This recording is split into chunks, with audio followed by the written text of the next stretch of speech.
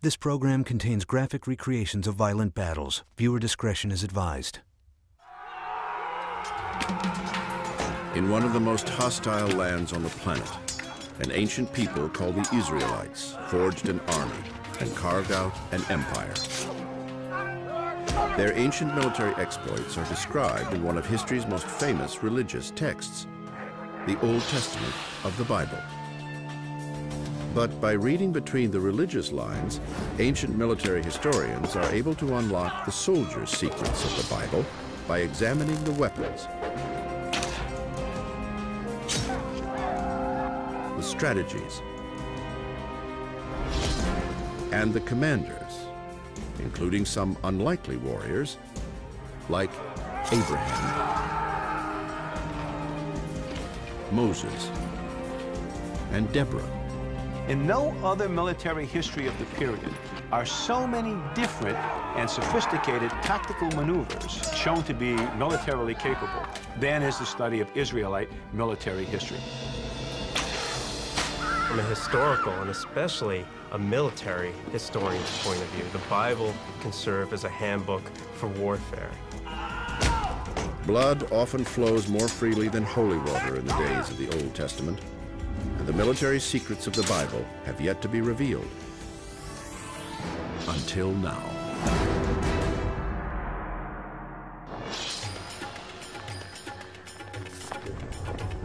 It is around the 14th century BC, in the southern part of modern-day Israel. A force of about 300 soldiers searches for an army that has invaded the area and kidnapped several of the locals. One of the captives is a man named Lot. It is Lot's uncle who leads the rescue force, but he is no ordinary man. He is the father of the Israelites and is about to fight one of the first battles described in the Bible. His name is Abraham.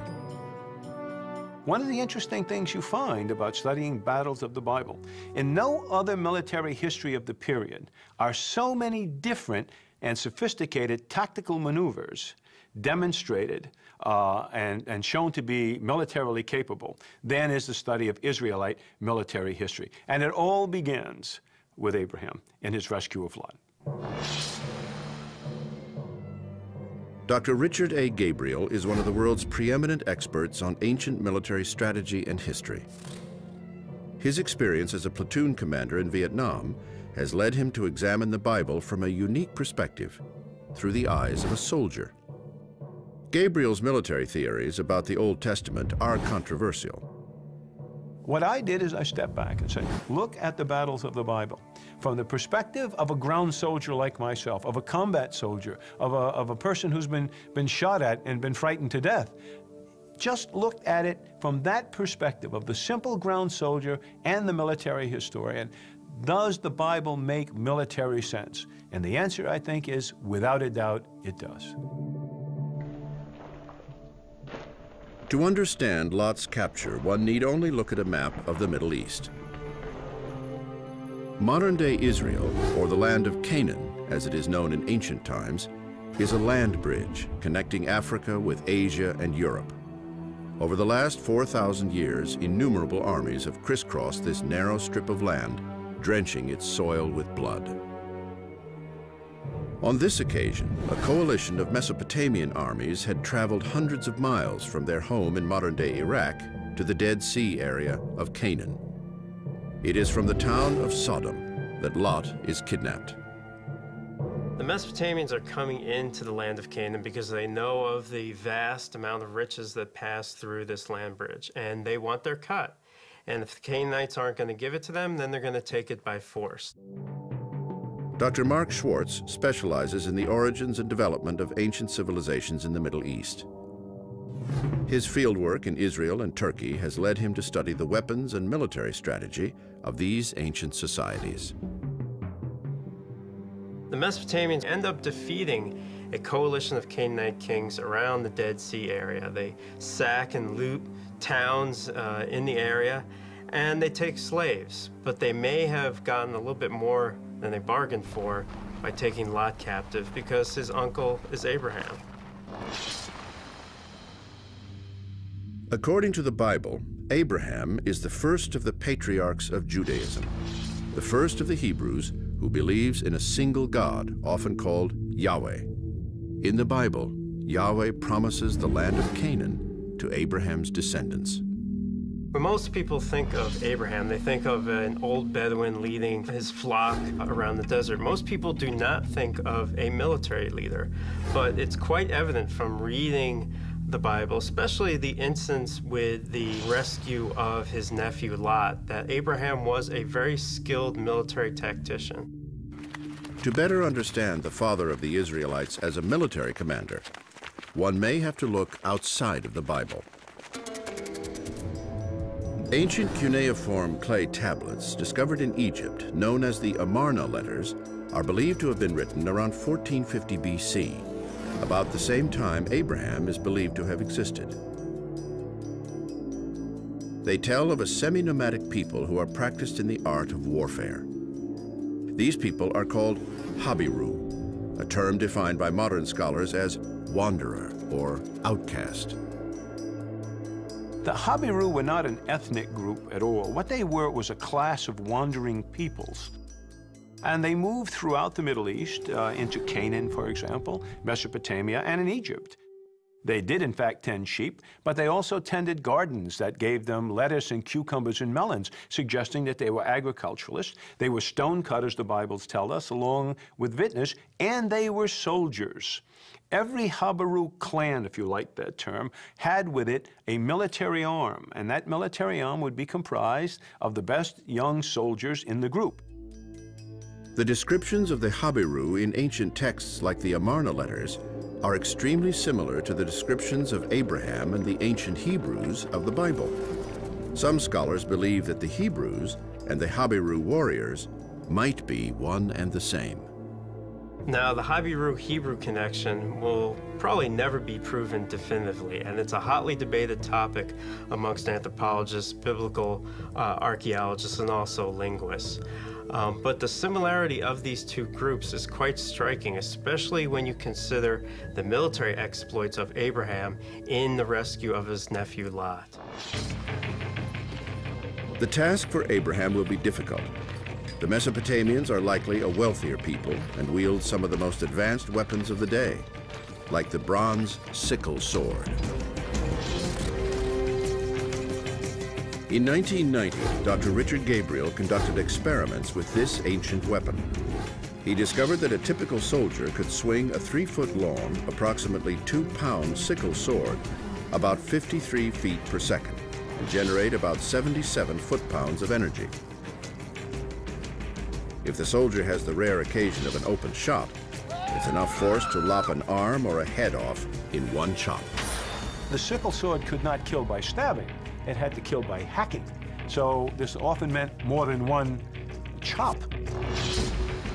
Archaeological evidence shows that the design and construction of the sickle sword evolves over time.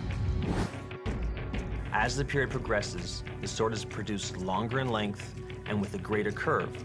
Now, we're not exactly sure why, but my guess is that ancient soldiers and smiths probably worked together to create the most efficient close combat weapon they could. The Mesopotamians also fight with the spear. Used overhand, the 6-foot-long spear could be thrust at about 55 feet per second, generating enough force to drive the spear completely through the enemy's body. Used underhand, the speed decreases dramatically, accelerating at only about 24 feet per second. But underhand thrusting provides a good opportunity to strike the enemy's legs. The spear and the sickle sword are hand-to-hand combat weapons, and the killing in ancient times is up close and personal. With the strike of the sword, you would see someone's face open up or body open up. You would hear the screams of terror, the sweat from his brow, the terror in his eyes. The bowels will let go. This is all very bloody business. It is this very business that awaits Abraham and his warriors. But unlike the Mesopotamians, Abraham's men are most likely armed only with spears and clubs. These disadvantages, however, do not deter the father of the Hebrews. Abraham sets the pattern for future Israelite military leaders by devising a guerrilla-style attack. The ancient Israelites' first military test of the Bible is about to unfold.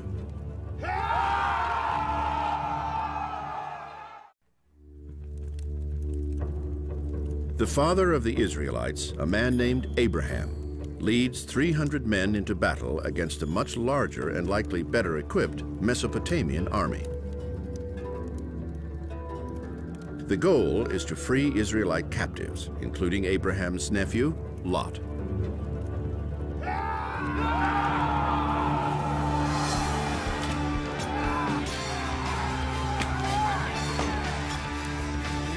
Most armies of this time period fight during the day on the open battlefield in structured lines of attack. According to the Bible, Abraham's attack is a surprise nighttime raid from 2 different directions. Because of the surprise attack, the Mesopotamians have no time to form into defensive ranks. One of the first battles of the Bible is hand-to-hand guerrilla warfare.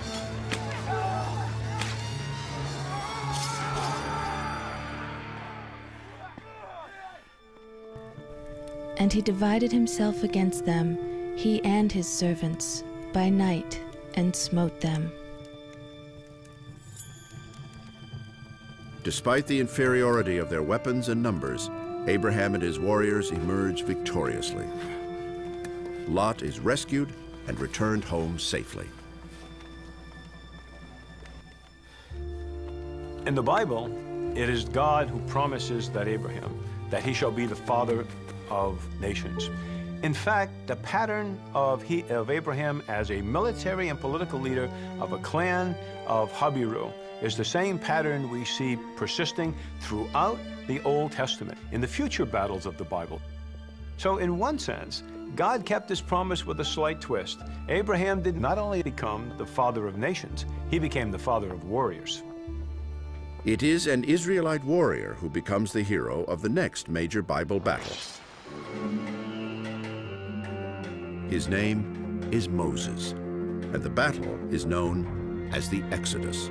Almost anyone who has read the Bible knows the history of the Exodus. It is a story of a people who were oppressed and enslaved and who escaped from their oppressors, fled across the desert, and survived by divine guidance. And this story is so common, it's been recorded in books and on films, and it's one that almost every schoolboy knows, almost by heart. The trouble is, from a historical perspective, it's really quite false. The Egyptians ruthlessly imposed upon the Israelites the various labors that they made them perform. Ruthlessly, they made life bitter for them, with harsh labor at mortar and bricks, and with all sorts of tasks in the field. If you read the Bible's text in Hebrew, it uses the word avadim. Avadim is not the word for slave. It is the word for worker or even servants. The fact of the matter is that the Israelites in Egypt were not slaves. The notion that the Israelites might not have been slaves in Egypt contradicts fundamental Judeo-Christian beliefs. But by examining the Exodus from a military perspective, new light may be shed on this historic journey. This is a tricky subject because outside the Bible, there's no definitive corroborating text that can either support or refute the fact that the Israelites were slaves. But if we ask the simple question, could a nation of mere slaves be able to go up against the mighty Egyptian army and survive? Logically, it doesn't seem like they could. Now, what if they weren't slaves? What if they actually were a group with military experience? Remember Abraham and some of his military exploits. Now a group of people leaving Egypt with a military arm puts a completely different spin on the story. To better understand the Exodus, one must travel back in time about 200 years to the land of Canaan. Here, Abraham and his Israelite descendants are forced to flee the land because of famine and drought. They migrate to the eastern edge of Egypt and settle in the land of Goshen, where the earth is fertile and flocks and crops thrive. But some scholars believe they are also in this area fighting as mercenary soldiers in the Egyptian army. Their job would be to serve as a first line of defense against invaders from the north. These Habiru were mercenaries. They were soldiers of fortune. They would fight for whoever it was in their best interest at that time to fight for. And it seems that they had a good thing going in Egypt for a few hundred years. But eventually, a new pharaoh rises to power. Some scholars believe he is Seti I, and he does not seem to care much for the Israelites. And he said to his people, "Look, the Israelite people are much too numerous for us. Let us deal shrewdly with them, so that they may not increase. Otherwise, in the event of war, they may join our enemies in fighting against us and rise from the ground." The sheer location of where the Habiru are in the land of Goshen, sitting astride the key route of invasion or defense of Egypt, probably convinced Seti himself, a professional warrior, that something had to be done to either remove them or to weaken their influence, or at least remove them from their geographical area. Thus it is that Seti becomes, most historians think, the pharaoh in the Bible who first sets the Israelites to physical labor. Many believe this physical labor amounts to slavery, but this may be an historical inaccuracy. While forced labor is practiced, some scholars believe that ownership of another person is rare at this time. There is no slavery in Egypt right from the beginning until the end of the empire. Well, if in fact they were not slaves set to labor, what were they? The answer is corvée labor. That is a term used to describe essentially conscripted civilian workers to work on public works projects. These people were not slaves. They were paid and they were well treated. We know that from the military medical text, which stations military doctors with the workmen in order to make sure that they are well treated and well fed. Whether slaves or not, the demotion from soldier to common physical worker probably signaled to the Israelites that it was time to leave Egypt. They had lost their status as noble allies. They were now being treated like common workers. It was time to go. So Moses says to Pharaoh, "Listen, God told me personally to lead my people out of here, so you've got to let my people go." But Pharaoh resists. Then what follows is the Passover story and the plagues that wrought devastation upon Egypt.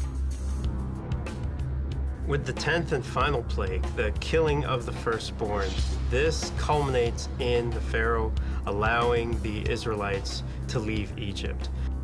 But the Bible says something very interesting right after this episode, something that actually makes us question whether they really in fact were slaves or not. Now the Israelites went up armed out of the land of Egypt. Very clear, of course, that slaves do not march out armed from their oppressors. So what we have is the military arm now is formed, as it had always been, to protect the rest of the Habiru clan as it begins to move out of Egypt and reach its homeland back in Canaan. Almost immediately, however, Pharaoh changes his mind and sets his army in pursuit of the Israelites. But it is unclear exactly why Pharaoh does this. The answer may be found in Exodus 12, verse 35. The Israelites had done Moses' bidding and borrowed from the Egyptians objects of silver, gold, and clothing.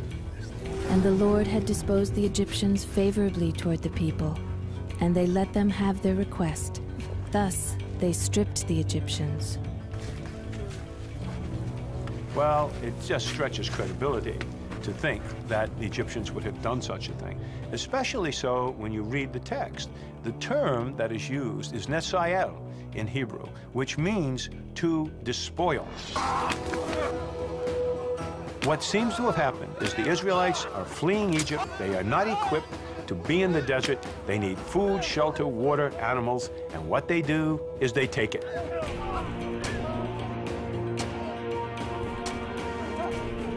So the reason, I think one could argue, that changed Pharaoh's mind was news that the Israelites who were leaving had simply raided a town and sacked it and took all the supplies. And the text bears me out on this, for it says, Pharaoh found that the Israelites were leaving Egypt boldly. Keep in mind, this is not just a bunch of nomads.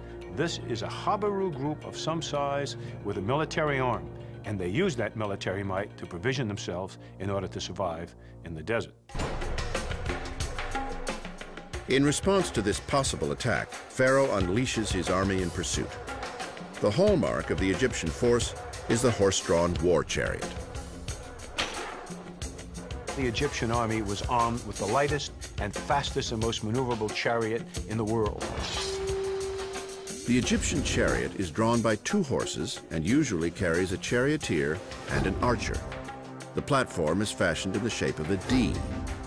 The cab is about 1 yard tall and usually covered with stretched animal hide. The axle is placed at the far rear of the carrying platform, a development that increases the speed, stability, and maneuverability of the vehicle. Armed with the composite bow, the archer could bring the enemy under fire from a distance away. As he closed with the enemy, aim shots were lethal. Made of wood, horn, and ox tendon, laminated together, the composite bow can outdistance and outpenetrate any other bow of the day. While conducting experiments with the composite bow, Dr. Gabriel discovered that its recurved shape helps the archer launch an arrow at a 30 to 35 degree angle about 250 yards, or 2.5 football fields, in about 5.8 seconds. Then he could dismount from the chariot and fight his infantry, and then finally, if the enemy broke, he'd get back on the chariot and chase them. So what happens? You have lethality and mobility introduced into warfare, which for 2,000 years before is basically infantry warfare. Nobody could move any faster than their feet could carry them. With the Egyptian chariot force in hot pursuit, the Israelites quickly leave the Nile Delta area. But now, Moses does something surprising. According to the Bible, he turns off the main road leading to Canaan and heads into the desert. One can only imagine what the young junior officers must have thought, and that was that Moses had lost his mind. Why would Moses do such a thing? While the move to lead the Israelites into the desert surprises many, it seems Moses has a plan. Some believe he is luring Pharaoh into a trap. A nighttime commando raid, like Abraham's rescue of Lot, is a classic military maneuver, one that is taught in military academies throughout the world. The modern Israeli Defense Force emulates this tactic on July 4th, 1976. 100 hostages are held by Palestinian and German terrorists at the Entebbe airport in Uganda. A surprise nighttime raid helps Israeli commandos rescue the hostages. The Israelites have begun their great exodus out of Egypt and are marching toward the land of Canaan, a land supposedly promised to them by God. With the Egyptian chariot force in hot pursuit, the Israelite military leader Moses turns off the main road to Canaan and leads his people into the desert. The Bible states that Moses had previously spent 40 years in this desert, and like all good military commanders, has an intimate knowledge of the terrain. Some believe he knows exactly where he is and exactly where he is heading. And according to the Bible, God is leading the way.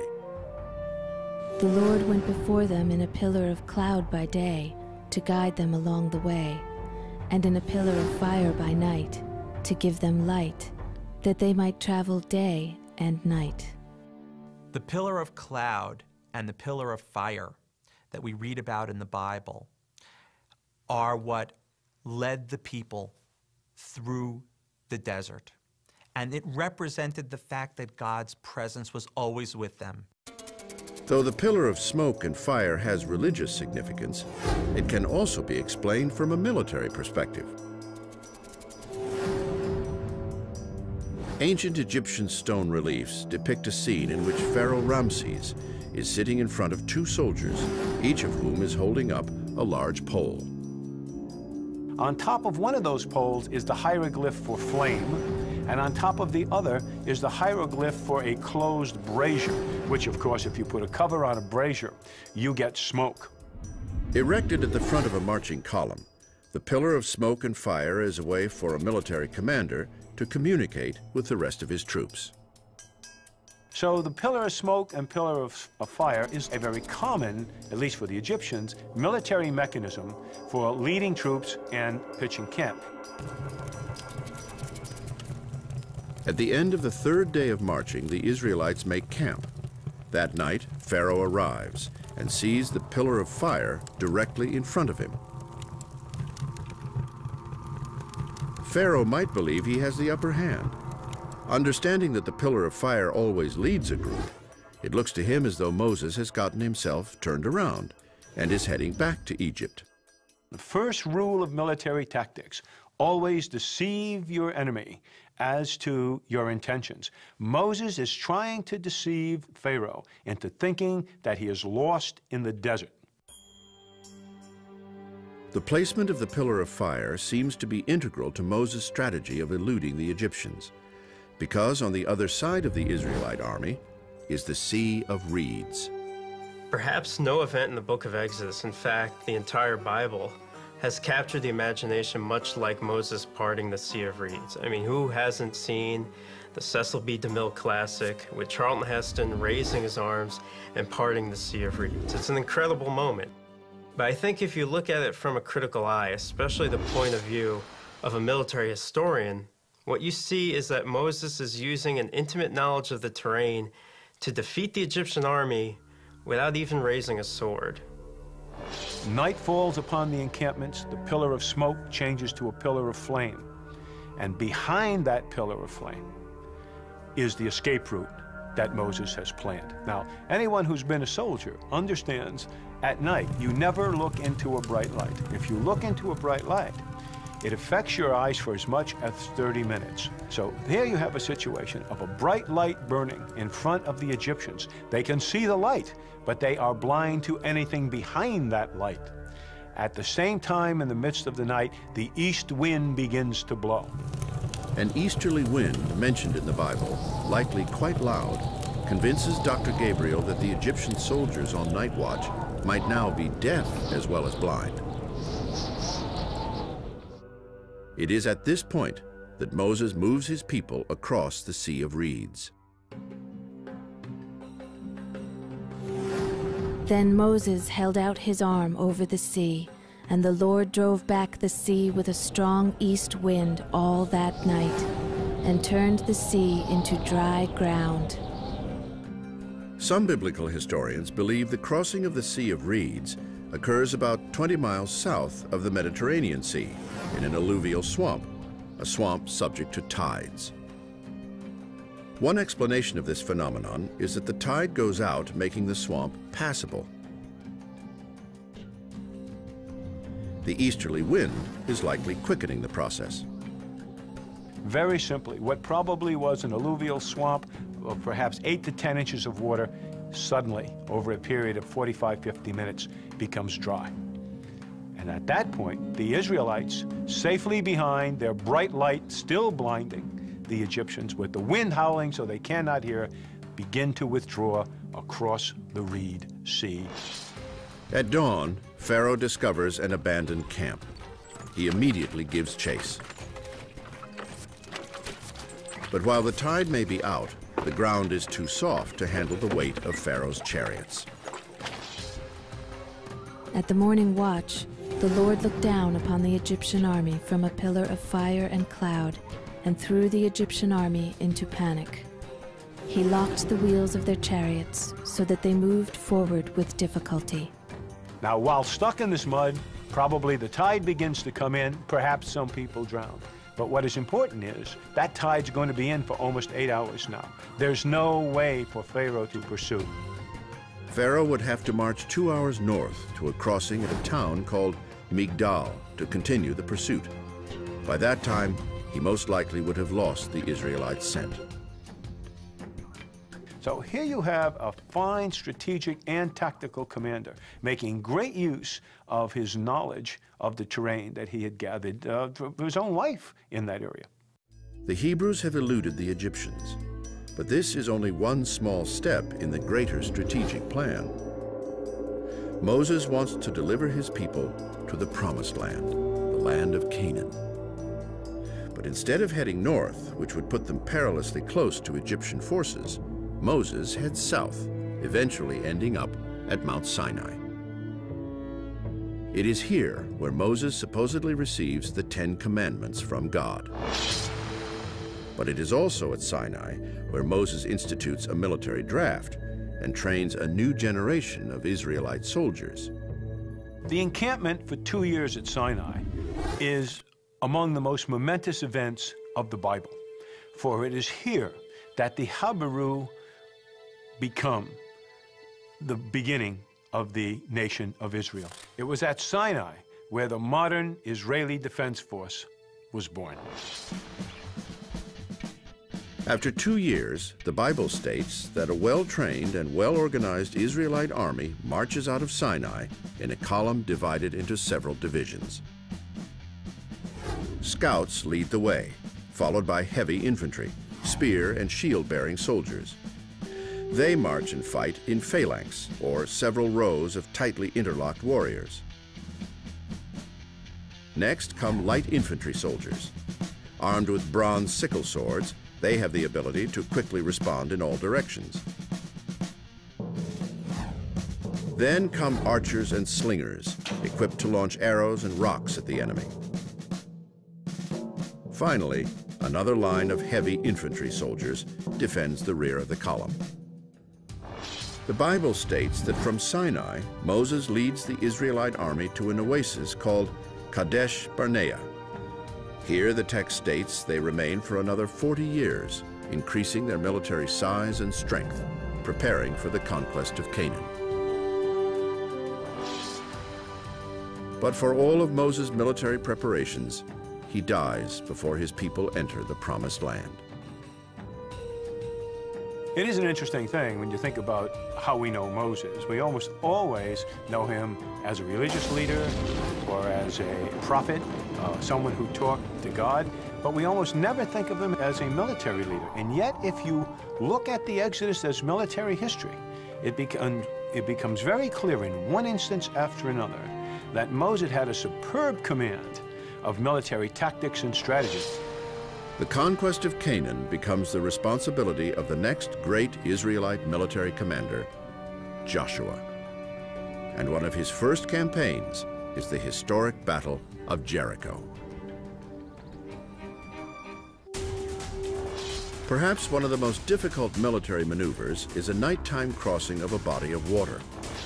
Taking a page out of Moses' tactical manual, General Ariel Sharon leads an armored division across the Suez Canal in the 1973 Yom Kippur War. Sharon's nighttime water crossing leads Israel to victory.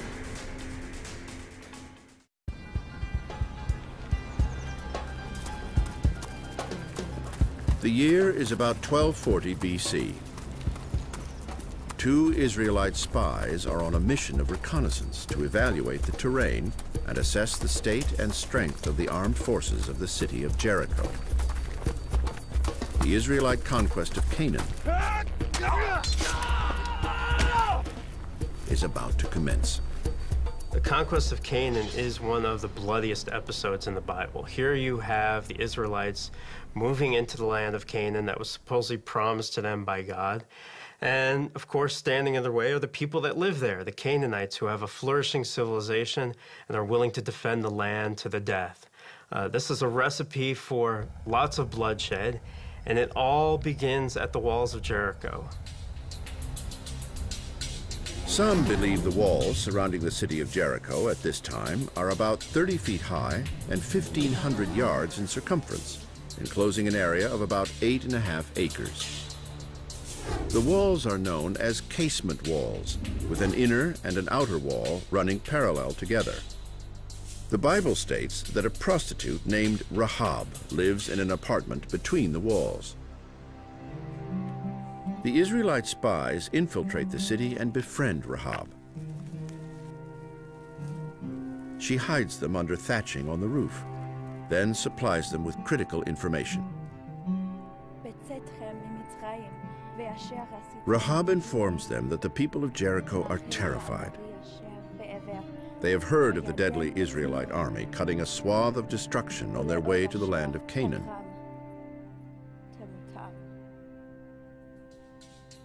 About a year earlier, the Israelites had left the desert oasis of Kadesh Barnea and began to march toward the land of Canaan with one goal in mind: to conquer. King Sihon, with all his men, took the field against us at Jahaz, and the Lord our God delivered him to us, and we defeated him and his sons and all his men. And we dealt them such a blow that no survivor was left. We doomed every town, men, women, and children. This is the force Rahab the prostitute and the people of Jericho have heard about. This is the force they fear. The Israelite spies have the information they need. Rahab helps them escape from the fortress. The spies tell Rahab to keep a crimson cord in the window so the invading Israelite soldiers know not to kill her or any in her house.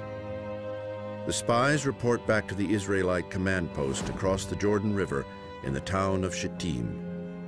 Here, the new Israelite commander readies his troops. His name is Joshua. Joshua was born to be a great military leader. He's one of the few remaining Israelites from the Exodus.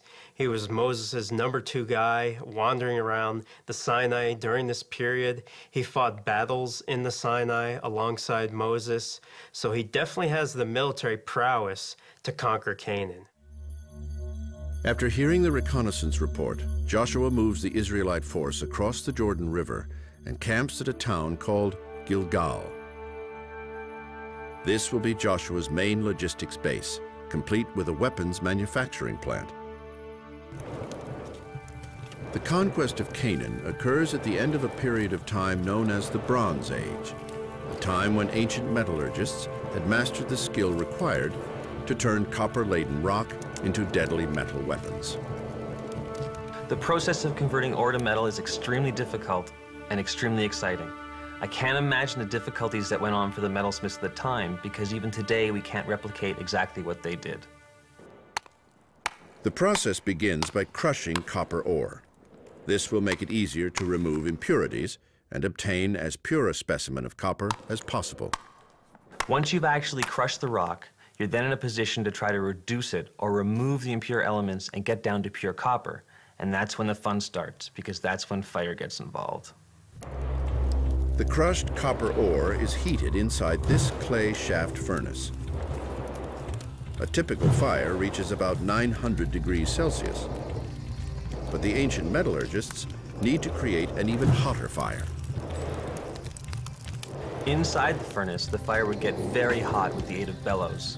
So what you're doing is blowing air with the bellows made of goat skin or goat stomachs, forcing air into the fire and actually increasing the temperature to get it above 1200 degrees Celsius.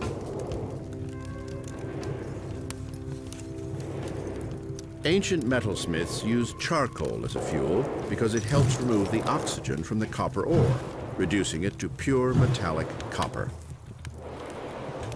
As the ore reduces, the copper minerals emit a mesmerizing green flame. This is the visual clue to the metallurgists that the copper ore is smelting or becoming molten copper. It often takes several hours to get to this stage.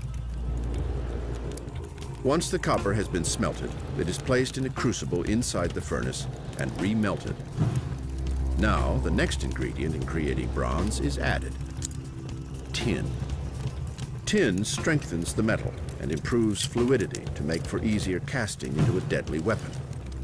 The catch, of course, is that whereas copper is plentiful throughout the Middle East, tin is much rarer. Evidence suggests possible sources in Turkey, maybe some sources in Afghanistan. Once the copper-tin alloy is melted, the smiths pour the molten metal into a mold made of clay, sand, or rock. Creating these deadly weapons is a precise science of which ancient metallurgists were masters. Hundreds of furnaces likely litter the landscape of Gilgal, supplying Joshua with the weapons he needs to conquer Canaan. Fully armed, Joshua launches his invasion. Biblical scholars disagree as to exactly why Joshua chooses Jericho first. Dr. Richard Gabriel believes it is because Jericho is a soft military target. The choice of Jericho is simply this. He wants to blood the army. He wants the army to have a first victory. Nothing so excites an army than the fact that it wins. And secondly, he has no intention of taking Jericho. Okay? This is not a strategic war of armies. This is a war of extermination. Joshua intends to destroy every town he can and its population in order to repopulate it with Israelites. And so there's a psychology here. One, you destroy that town and kill everything in it. And that will send a message to any other town in the land of Canaan that if you want to survive, you can't even surrender. You got to leave. The Bible states that God formulates a plan for Joshua to conquer Jericho. But this divine scheme makes no mention of the more typical methods of the time used to defeat a walled city, like climbing scaling ladders or using battering rams. Instead, God merely tells Joshua, "Let all your troops march around the city and complete one circuit of the city. Do this for 6 days, with 7 priests carrying 7 ram's horns, preceding the ark." Why did every day Joshua get the army up, march towards the wall, and essentially what we used to call demonstrate in front of the walls? And the answer is probably Rahab the prostitute. So as the Israelite spies leave Rahab's house, they instruct her to hang a crimson cord outside her window, on the outside of the wall, as a mark to the other Israelites not to harm or kill anyone in that house. If you think about it, it doesn't make too much sense, because if the Israelites successfully besiege the city and enter the inside of the city through the streets, going from house to house, they're not going to see this crimson cord hanging outside the city walls. So what if the crimson cord is not a signal saying, "Don't kill us, we're the good guys"? What if it's actually saying, "Psst, over here, come on up, we're the good guys"? Dr. Gabriel believes the rope the spies used to escape Jericho might now be used to infiltrate the city. Imagine this. Every day for 6 days, Joshua demonstrates outside the city. Why would he do that? The answer is a diversion. While everyone is scared to death watching the army, 3 and 4 men are very silently climbing up the rope into Rahab's apartment. After 6 days, it would easily be possible to insinuate somewhere in the vicinity of 30 to 40 special operations troops in Rahab's apartment and on the roof. On the 7th day, Joshua's troops blow the shofar one last time.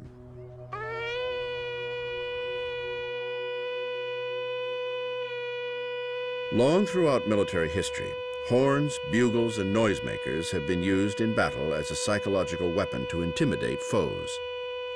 But they are also used to signal allies. At Jericho, Joshua could be trying to accomplish both.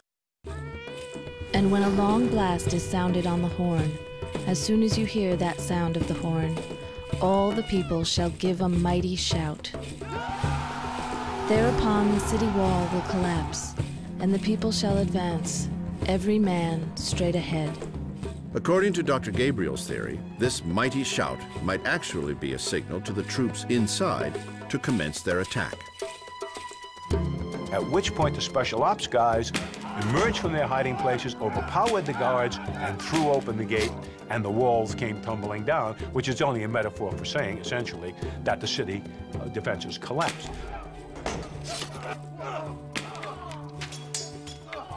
The metaphorical explanation hides a very pragmatic and very sophisticated use of intelligence, special ops troops, as well as major forces to take the city not by storm, but by ruse. Essentially trick them. Once the walls are breached, the wholesale slaughter begins.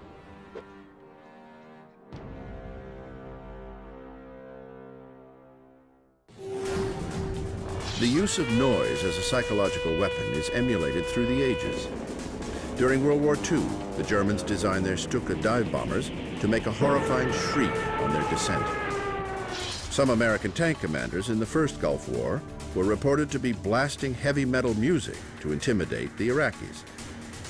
Today's military forces are experimenting with the use of high-frequency sound waves to cause nausea and disorient an enemy.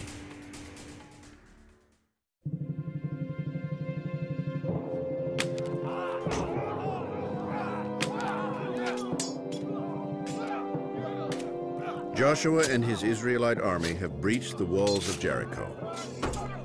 Now, the bloodshed begins.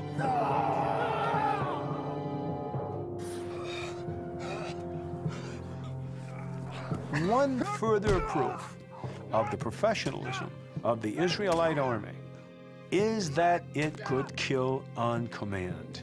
When Joshua put a town under the harem, which is the ban, okay? What does the text tell us? To go up among the town and leave nothing that breathes alive. Literally nothing.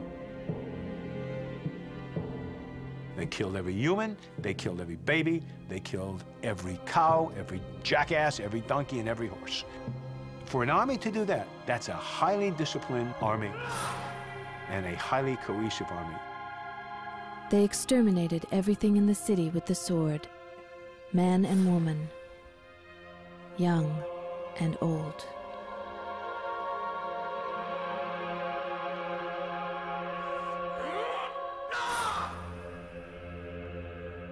The violence that occurs in the Bible, in fact, occurs in many other historical texts. The slaughter of children, the extermination of whole peoples, the beheading of people, all of that occurred in other cultures at the time. Now, how does one reconcile that with the idea that some people use the Bible as a guide to their life? Well, one would either have to admit that history is wrong, and I don't think it is, or that God is a savage creature, in that the instruction of the Bible is certainly full of enough violence to give rise to the question of what kind of a God, if there is one, would permit this.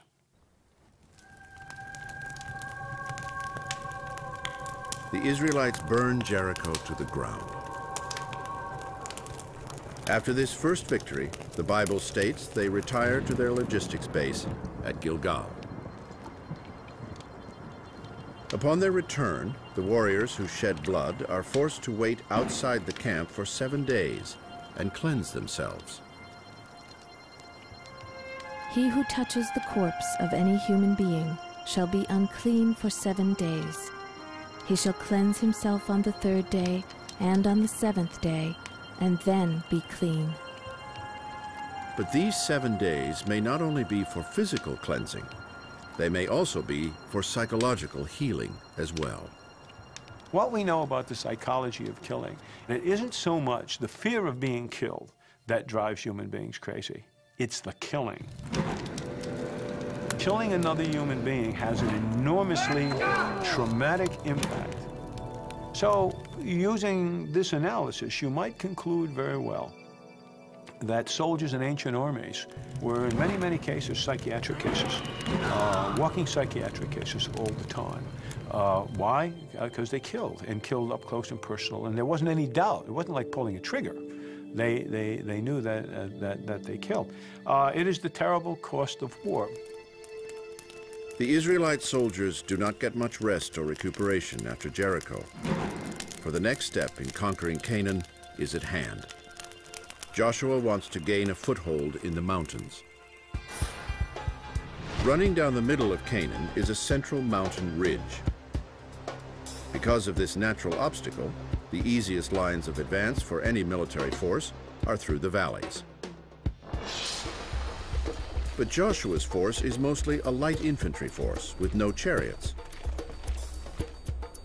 They fight predominantly with sickle swords and spears, and usually wear leather armor.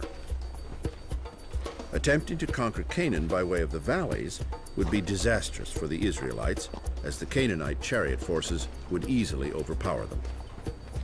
So Joshua seeks to gain control of the mountains, then attack the country from the high ground. Joshua's invasion begins at the Battle of Ai. Here he destroys a people known as the Bethelites.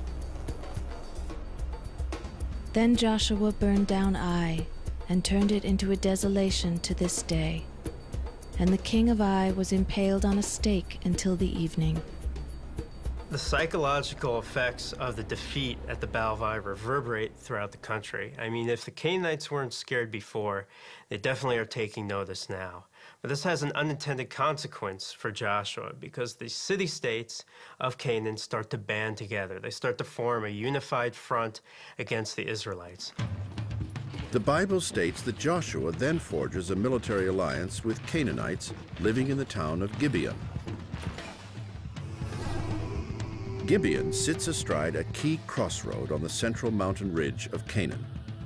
It is a strategic target that the Canaanites in the area will do everything in their power to prevent Joshua from controlling. He signs a treaty with the town of Gibeon. That is what provokes the formation of a rival Canaanite coalition. And the time comes very shortly when they meet in battle at one of the most famous battles of the Bible, the Battle of the Ai Valley. 5 kings from southern Canaan join together and attack Joshua's new allies in Gibeon. When Joshua hears of the attack, he immediately musters his troops. He moves his army from Gilgal, which is 20 miles away, and moves it throughout the night in a very difficult climb of 3,000 feet up the east ridge of the Jerusalem mountains in order to position himself around the town of Gibeon before daylight breaks. Gibeon is located on a small rise in a valley. The Canaanite coalition troops are encamped in the valley. Joshua positions his army uphill and due east of the Canaanite camp. He seems to have chosen this location purposefully, for another ally will soon join him: the sun. Joshua waits for the sun to rise, and the sun comes up from the east. It is shining right in the eyes of the Canaanites. This gave him a significant advantage because he was attacking downhill. If you move your eyes up to try to see what's happening, you're looking right into the sun. And screaming down the hills comes the army of Joshua and smashes into the bivouacked army, half-asleep army, unprepared army, and unfed army of the Canaanites, taking it completely by surprise, breaking its morale, and forcing it into an immediate flight. The Israelites chased the Canaanites from the town of Gibeon down the Ai Valley. Joshua took them by surprise, marching all night from Gilgal. The Lord threw them into a panic before Israel. Eventually, Joshua executes all 5 Canaanite kings. It's one of the greatest victories of Joshua in the Bible, and indeed one of the campaigns that's studied for many, many years in almost all armies of the world. Because what you have here is an Israelite army having moved almost 30 miles in 48 hours, 2/3 of the time under combat condition. That's a military feat that modern commanders would find very, very difficult to achieve themselves. With this victory, Joshua has gained control of the southern part of the central mountain ridge. The Bible states that Joshua continues his attack on the rest of the country and eventually defeats 31 Canaanite city-states. But before Joshua can conquer the entire land of Canaan, he dies of old age. The battle for the Promised Land, however, continues. The next hero of the Bible is about to emerge and fight an historic battle against marauders from the desert. His name is Gideon. As Joshua seemed to understand, something as simple as the sun can mean the difference between victory or defeat. The ancient Chinese military strategist Sun Tzu advised to attack with the sun behind one's army. In World War I, Allied fighter pilots had a saying to remind them of the importance the sun can play in battle. Beware the Hun in the sun.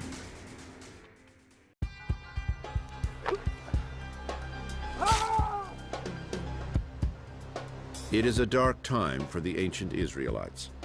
The year is around 1100 BC, and the Hebrews are leaderless and often victimized.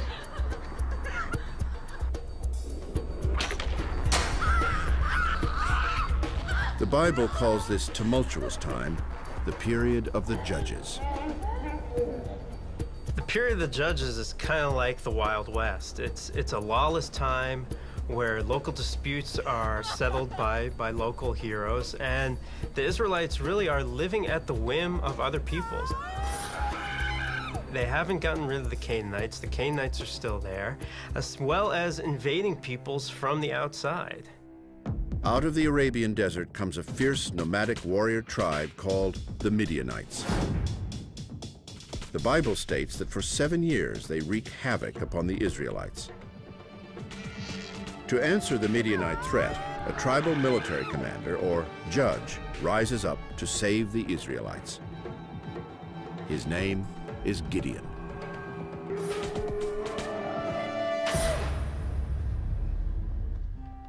Gideon is from the tribe of Manasseh.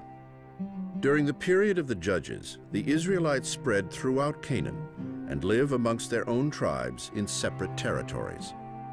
But there is little cooperation between the tribes, and Gideon's call to arms is answered only by his neighbors along the Jezreel Valley. While these troops march to rendezvous at Mount Gilboa, Gideon trains the warriors from his tribe. From his own tribe, he's able to raise a force of about 600 men. And the Bible is very interesting, what it tells us about the thinking of Gideon. Gideon looks at his 600 soldiers and says, too many soldiers. Gideon has developed a strategy using a smaller, more mobile force against the Midianites, whose numbers are believed to be in the thousands. He chooses only 300 elite soldiers, some of history's first known commandos. These 300 men he selected as a kind of special operations force to put into effect his tactical plan to deal with the Midianites. Gideon marches his commando force across the Jezreel Valley to the Midianite camp. The commandos carry torches, clay pots, as well as shofars, ram's horns that are like modern-day bugles. The Bible states that at midnight, Gideon breaks his force of 300 into 3 companies and encircles the Midianite camp on 3 sides, leaving the southernmost open.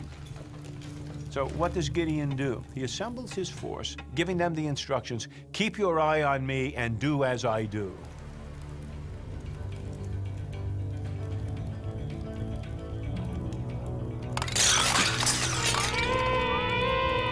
And the 3 columns blew their horns and broke their jars. They shouted, "A sword for the Lord and Gideon."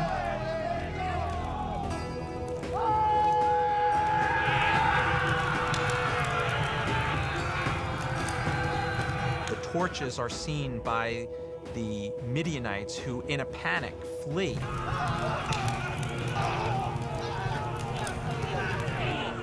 They're not sure how many people are coming and who is coming and where these lights are coming from. The Midianites are blinded. They start fighting themselves.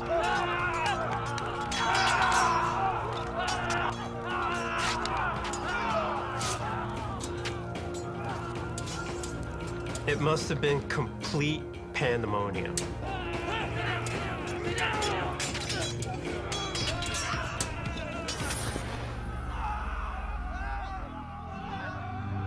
Gideon and his force engage the enemy, but mostly they drive the Midianites down the Jezreel Valley toward the Jordan River. This is where Gideon's tactical brilliance shines. The midnight attack seems to have just been a setup. Waiting in ambush for the Midianites are the rest of the tribal militia soldiers who had responded to Gideon's original call to arms. 3,000 tribal Israelite soldiers poured off the western edge of Mount Gilboa and struck the Midianite forces in the flank and slaughtered them.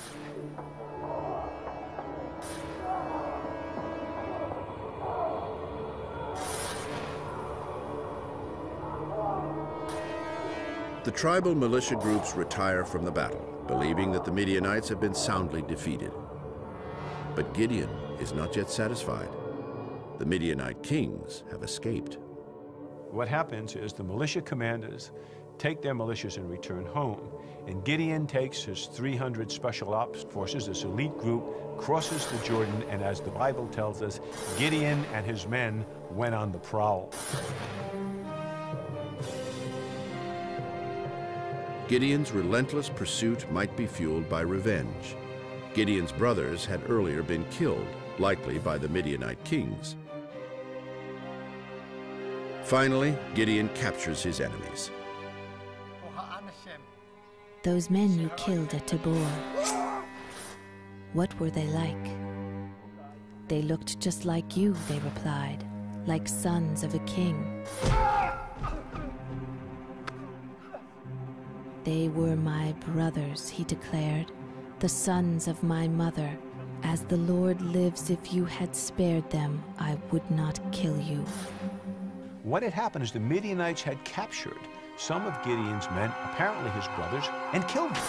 If that's what the text is telling us, now, kind of like Michael Corleone in The Godfather, this is no longer just business. This is personal. This is a typical Canaanite, Israelite, Arabic blood feud. The kings of the Midianites have killed his brothers. Gideon demands revenge.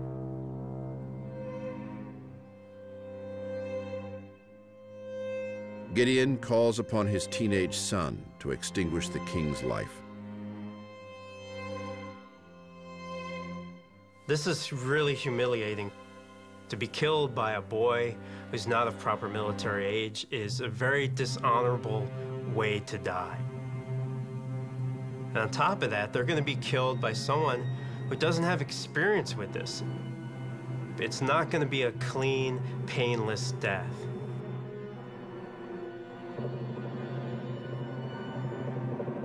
But the boy did not draw his sword, for he was timid, being still a boy.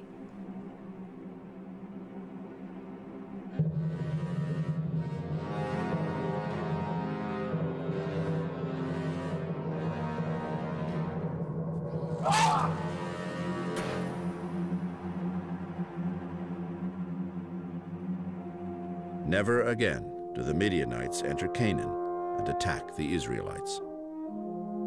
The Bible states that Gideon returns home and lives a long, peaceful life. But life in this area of ancient Israel will bear witness yet again to the horrors of war, as enemy forces attempt to subdue the Israelites. This time, the force is one of the most powerful. They are the Philistines. British military officer Ord Wingate is said to have never been without his revolver, his whiskey flask, or his Bible. While fighting against Mussolini's army in North Africa during World War II, Wingate is inspired by the story of Gideon. He creates a smaller, more highly trained force to defeat his enemy. Wingate calls his commandos the Gideon Force.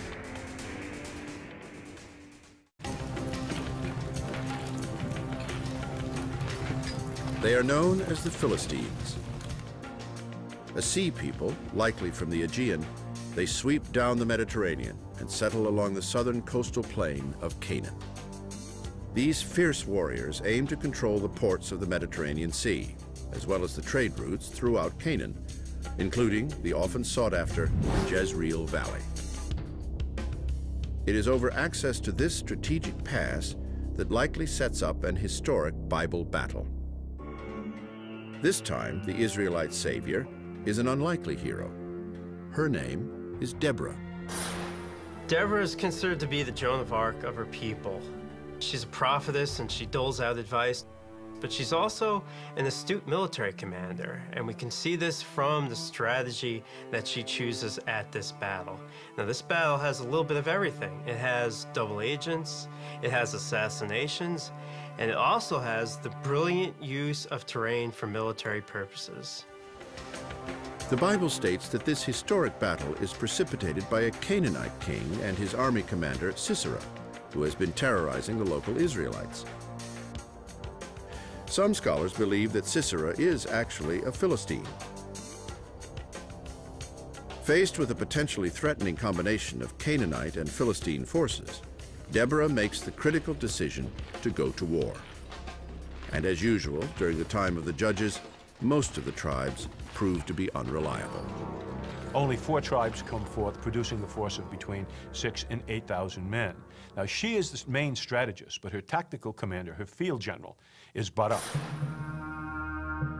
The Bible states that Deborah orders Barak to march the Israelite soldiers to the top of Mount Tabor, which is located on the north side of the Jezreel Valley. Now, the choice of Mount Tabor is brilliant because it's up high, and from that position, Barak can see any army approaching from any direction. Secondly, it's very steep, which means that the Canaanite armies or Philistine armies, which essentially use chariots as their combat arm of decision, will be unable to climb or maneuver. The Philistine chariot corps is one of the deadliest in the ancient Middle East. Both charioteer and archer wear expensive bronze scale armor. The scales are overlapped, much like that of a fish, and they're about 2 millimeters thick. Quite effective. They would stop arrows, for example. They would stop the sword.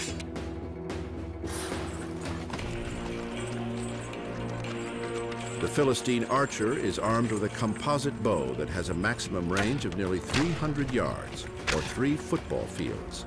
If you do not have chariots, you do not want to meet another army with chariots on the open plain. You will be decimated. What you want to do is try to choose a terrain that will slow down, or even better, stop these chariots. And this is what the Israelites are trying to do by choosing Mount Tabor as the battlefield. The key now is to lure Sisera to the battlefield of choice. Deborah sends a double agent named Heber to inform Sisera of the Israelite army's location. Sisera immediately orders his army to march to Mount Tabor. Sisera's force is now likely armed with the bronze straight sword and the round shield. The round shield is smaller than the typical Canaanite rectangular shield, allowing the soldier more mobility. Like the sickle sword, soldiers could hack with the straight sword, but now they have the advantage of being able to thrust the sword into the enemy. But even with these technological advances, the Philistine general Sisera makes a strategic mistake here. It is springtime in the Jezreel Valley. At the base of Mount Tabor runs the Wadi Kishon, or the Kishon River. Plus, there's a whole range of other small drainage creeks. What Barak knows is at this time of year, the area on which the enemy army will have to maneuver with its heavy 450-pound chariots, all right, is a quagmire. Now, Barak strikes. Barak has the advantage in 2 ways. One, he's attacking downhill. Secondly, he's attacking with light infantry. His people can move around in the mud a lot quicker than heavy infantry can, and of course, the charioteers themselves can't move at all. You put it all together, and what you have is a highly mobile, well-motivated, well-led Israelite force, okay, prancing through the mud, easily outmaneuvering and overwhelming the Canaanite or Philistine force. Unlike most of his army, Sisera escapes, abandoning his troops to their fate.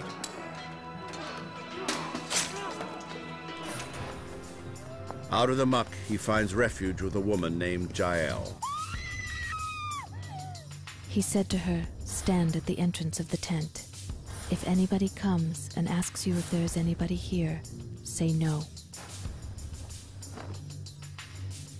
But Jael is no friend to the Philistine. When he was fast asleep from exhaustion, she approached him stealthily and drove the tent pin through his temple till it went through to the ground.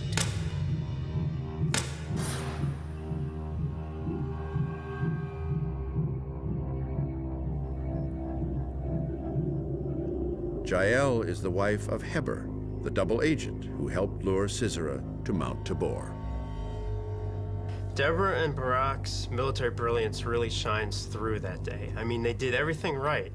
They used military intelligence, they used the right spies, they chose the right terrain, and it was a great, great victory. But they may not have been thinking in terms of the overall big picture. When looked at in the larger strategic context of the situation between the Israelites and the Philistines, Deborah's victory at the Kishon River was a strategic catastrophe. And try to look at Deborah's victory from the perspective of a Philistine intelligence officer. They see for the first time in 100 years, for the first time since Joshua, you have a contiguous area of control under the influence of Israelite tribes that runs through the entire Jezreel Valley, almost to the coast. Controlling this area amounts to an enormous shift in the strategic equation against the Philistines. It is a shift that would not be allowed to stand, and the Philistine force moves very quickly to reverse it. During World War II, at the Battle of Alim Halfa in North Africa, British General Bernard Montgomery defeats German armored divisions, much like Deborah defeats Sisera's chariot corps. Allowing false maps to fall into enemy hands, Montgomery draws the German tanks onto inhospitable terrain. Unable to maneuver, the armored divisions are pummeled.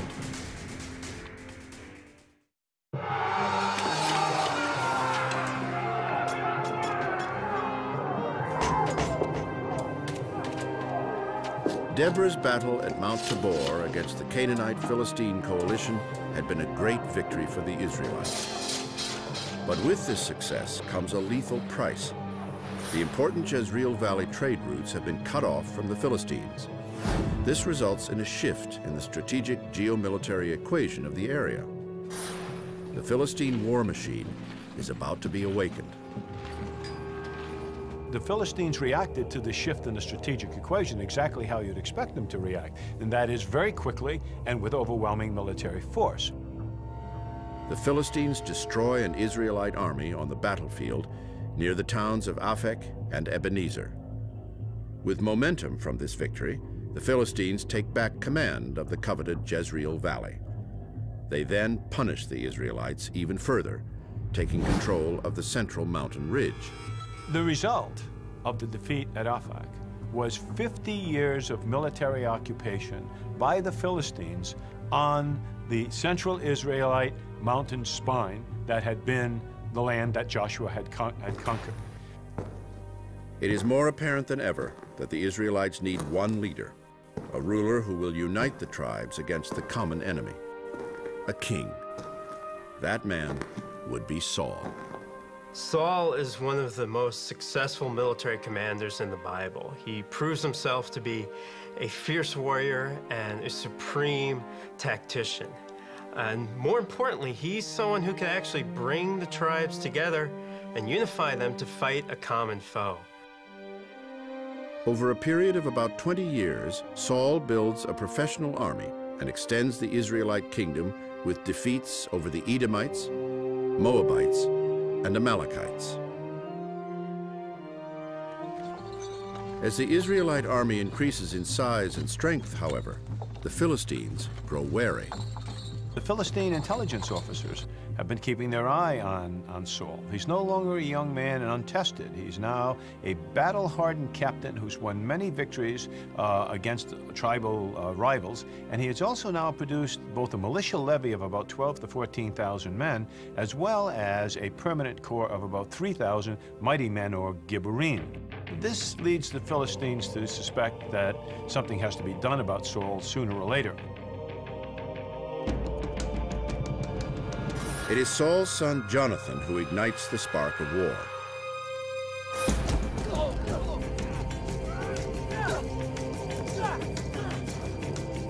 While there is no motive offered in the Bible, Jonathan attacks a Philistine officer.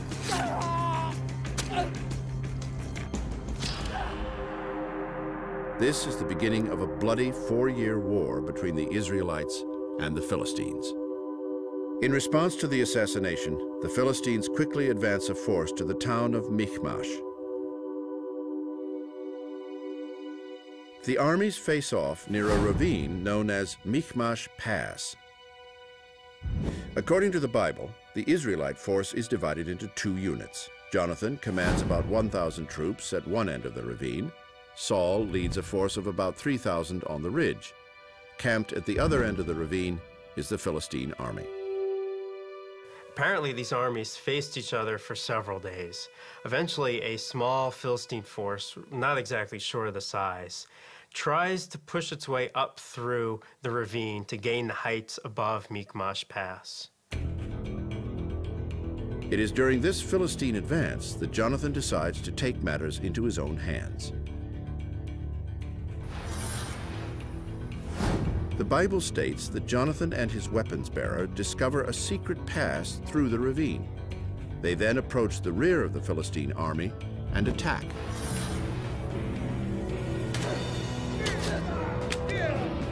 At this point, it is likely that the Israelites have been influenced by the military technology of the Philistine fighting force. While the spear is still heavily utilized, Jonathan and his sword bearer would likely fight with the straight sword instead of the sickle sword. The round shield likely replaces the rectangular shield. In ancient societies, the weapons bearer is not just a ceremonial figure. He is a warrior, a trusted companion, and a personal bodyguard of sorts.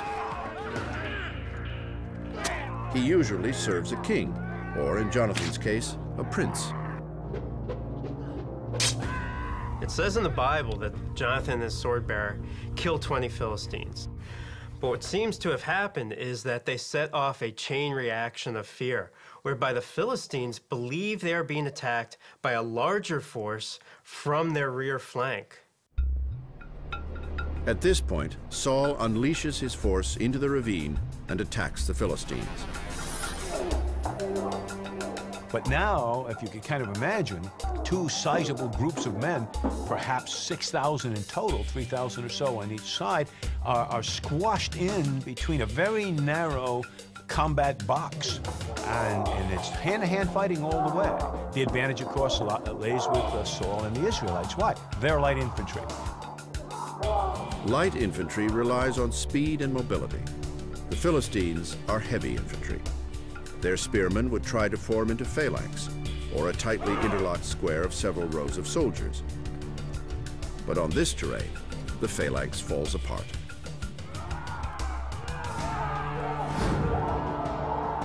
Their inability to form into phalanx leaves them almost defenseless. A spearman, with all that heavy equipment standing out on the ground, like trying to swat a light infantry thought.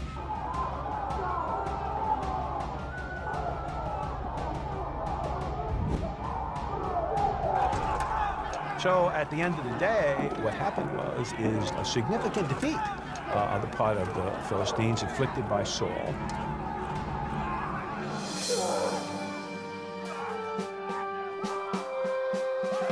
Saul wins the day and chases the Philistines off the central mountain ridge. It is a decisive and strategic victory for the Israelites. But the Philistines will have their revenge. In 1917, as World War I engulfs the Middle East, the British Army prepares to face off against the Ottoman Turks near the town of Michmash.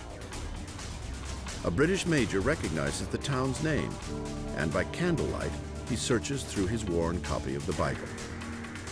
There, in the first book of Samuel, he finds the name Michmash, along with the story of Jonathan and his sword-bearer's attack on the Philistines. The British discover the same pass that Jonathan used, copy his strategy, and emerge from the battle victoriously.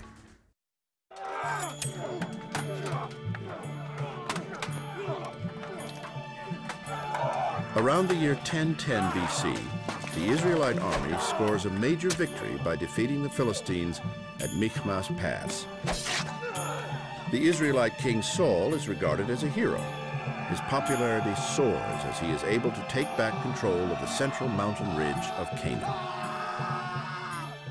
This is a great time for Saul. He's secured the mountain ridge, he's cut the trade routes in the Jezreel Valley, and he's made headway to creating a united monarchy. But he can't hold off the Philistines for long, and eventually they come back with a vengeance.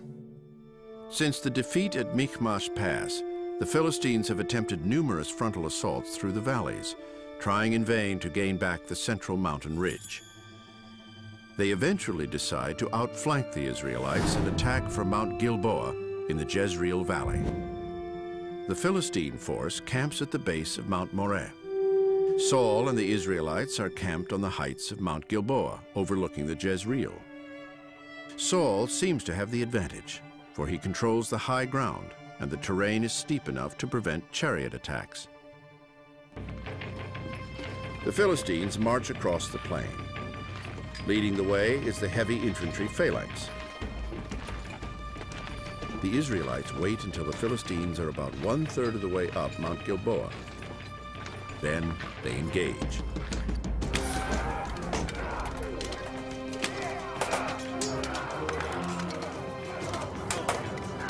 The fighting is fierce. The Israelites hold their own despite a multi-pronged Philistine attack. The heavy phalanx infantry is pressing Saul on 3 sides, and that's deliberate. The Philistine pressure is fierce. It's designed to pinch and press Saul's force tight against the mountain so they cannot maneuver.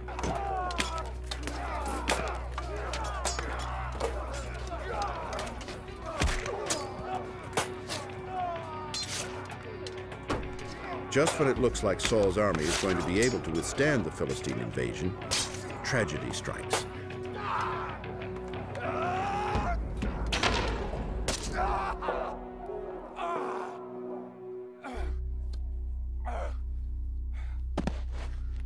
Saul is hit by Philistine archers who have gained the high ground.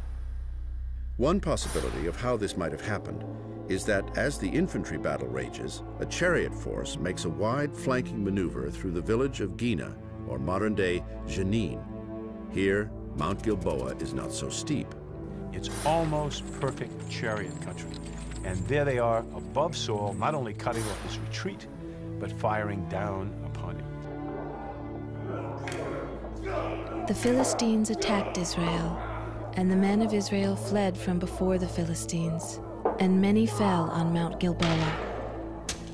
The battle raged around Saul, and some of the archers hit him, and he was severely wounded by the archers. The Philistines pursued Saul and his sons, and the Philistines struck down Jonathan.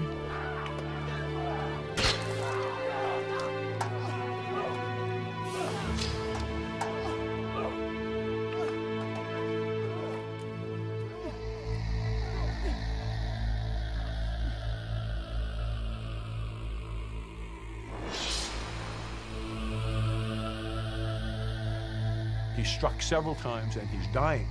Saul is dying. And he turns to his weapons bearer and says, "Kill me.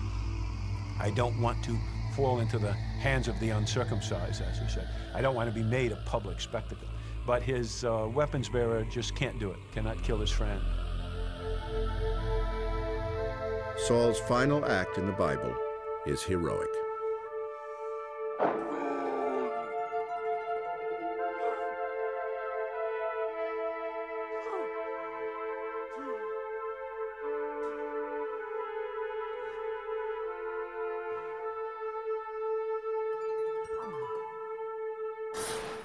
The defeat at Gilboa is a massive strategic defeat for the Israelites. The Philistines have regained the trade route in the Jezreel Valley. And for Saul and Jonathan, it's a tragic defeat for these 2 great Israelite commanders. With all of the progress made in conquering the land of Canaan, the Philistines have once again gained the upper hand. It seems the Israelite fate is sealed. But one man's destiny assures that the Israelites will eventually conquer the land of Canaan. He will succeed Saul as king and create the Israelite Empire. His name is David. and one of his first appearances in the Bible occurs before King Saul is killed. It is one of the most well-known stories of the Old Testament. According to the Bible, the Israelites and the Philistines face off against each other near the valley of Terebinth. The army commanders decide to settle the day by pitting each army's greatest fighter against each other. Now, that strikes the modern ear as strange. The idea very often was that it was the deities that actually decided battles. So it would come out the way the gods wanted it to come out. The Philistine champion is a giant known as Goliath.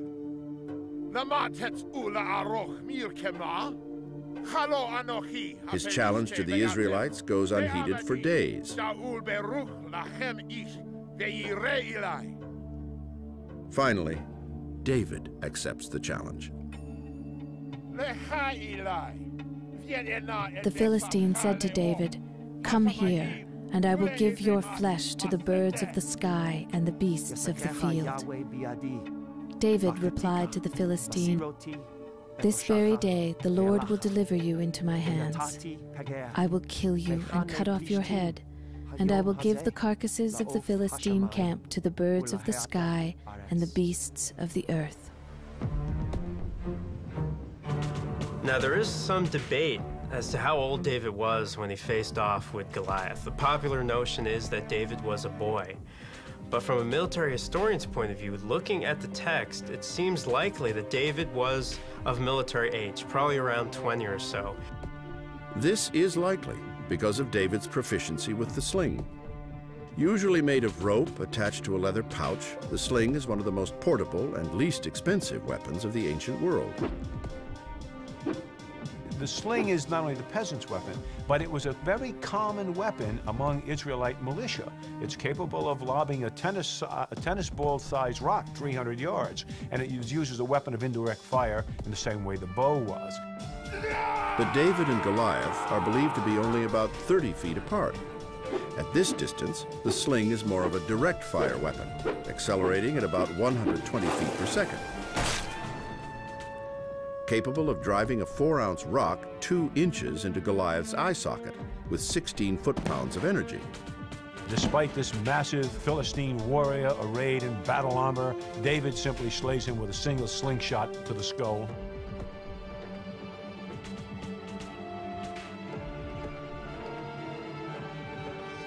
David approaches Goliath, takes his kidon, his sickle sword, and chops off the giant's head.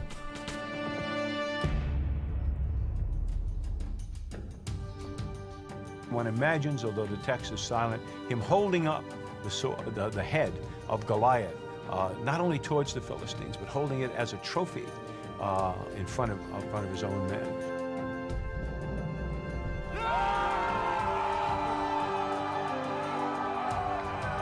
This feat attributed to David becomes legendary, and he stands on the precipice of greatness.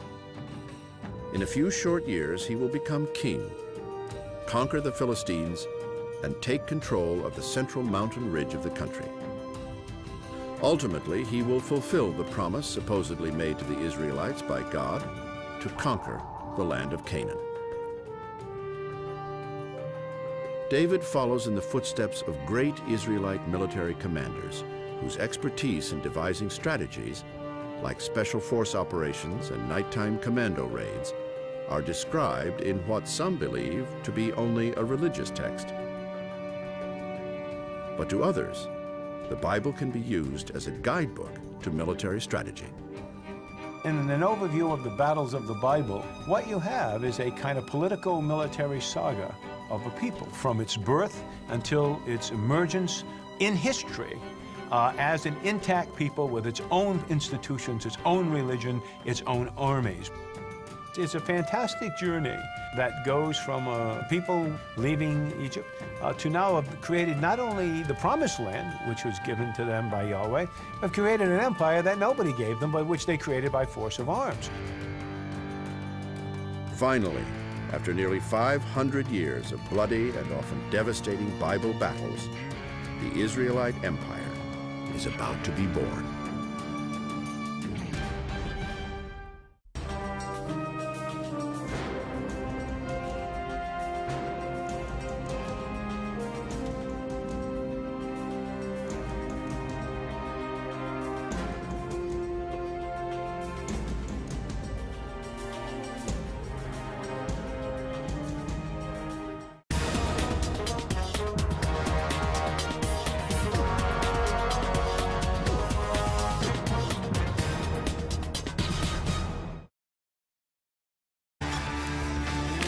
Most armies of this time period fight during the day on the open battlefield in structured lines of attack. According to the Bible, Abraham's attack is a surprise nighttime raid from two different directions. Because of the surprise attack, the Mesopotamians have no time to form into defensive ranks. One of the first battles of the Bible is hand-to-hand guerrilla warfare.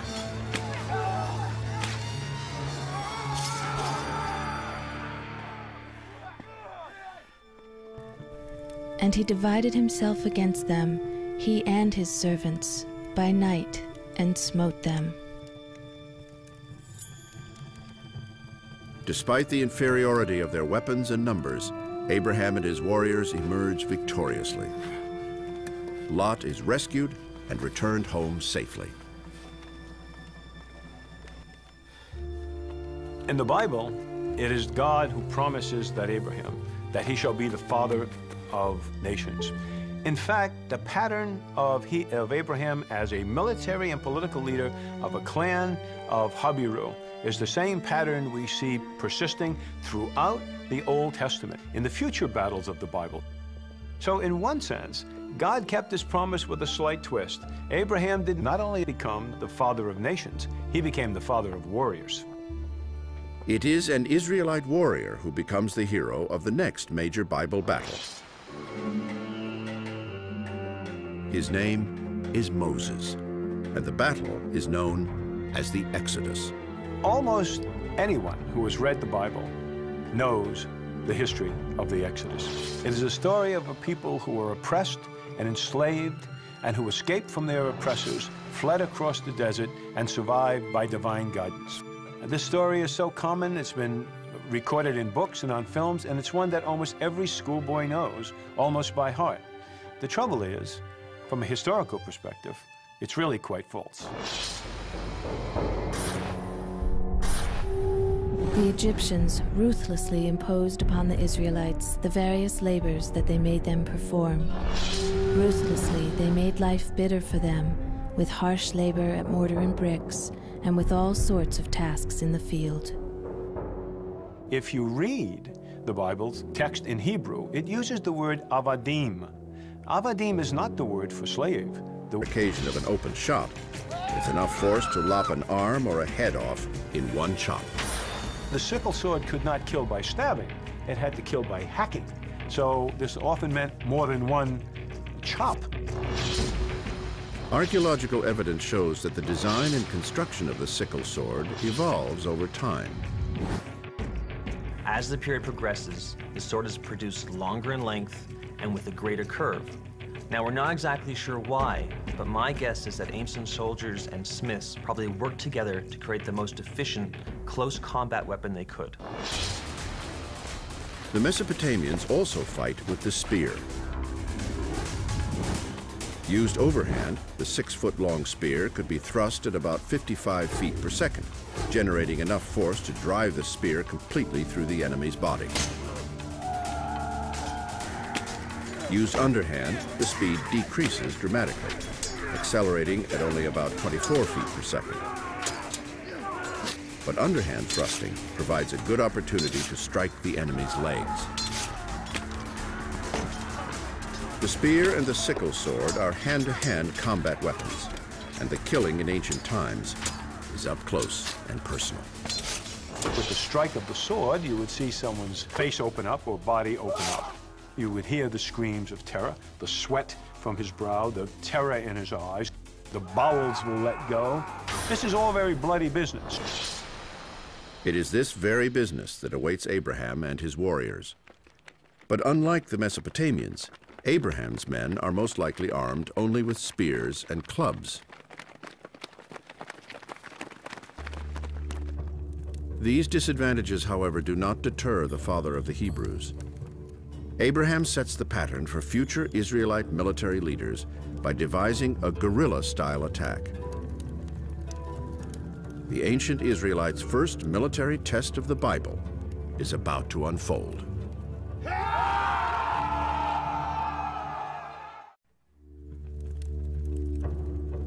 The father of the Israelites, a man named Abraham, leads 300 men into battle against a much larger and likely better equipped Mesopotamian army. The goal is to free Israelite captives, including Abraham's nephew, Lot.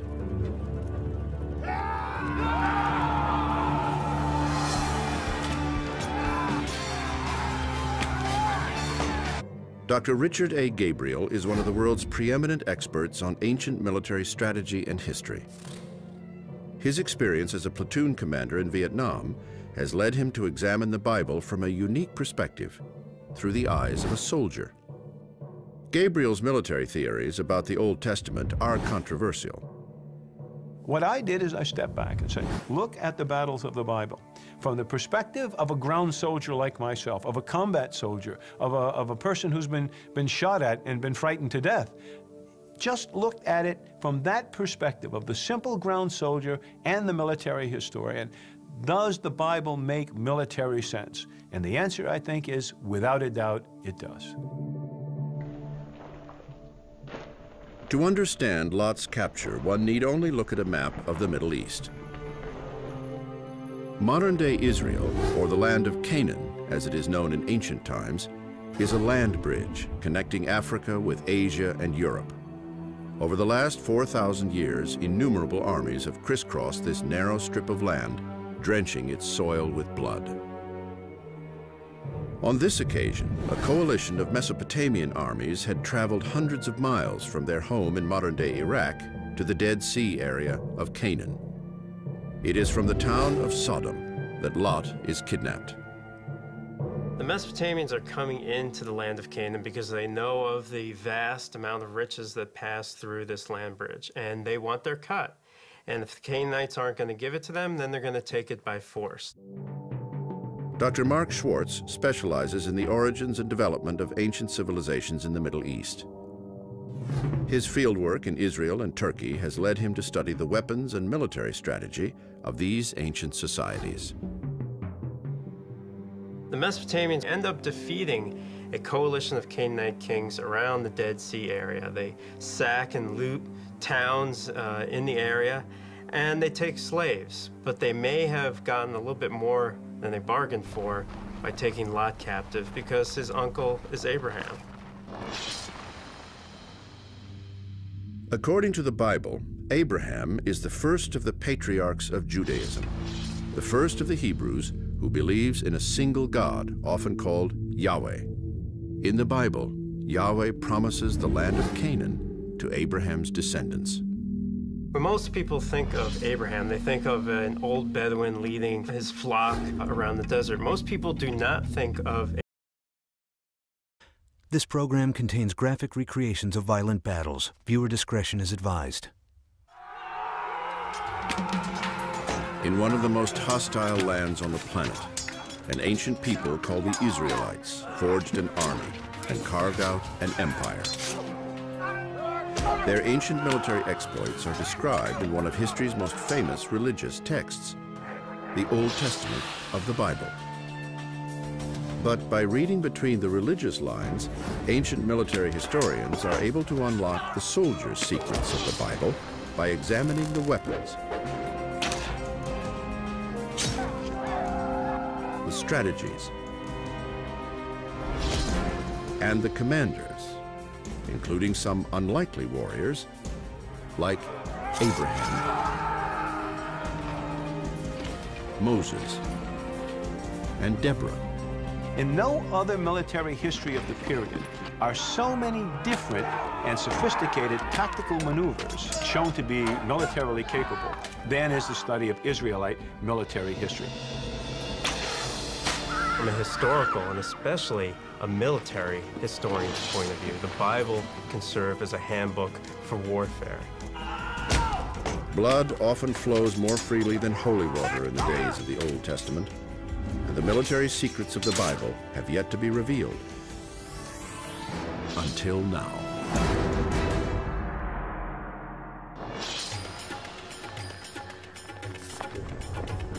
It is around the 14th century BC, in the southern part of modern-day Israel.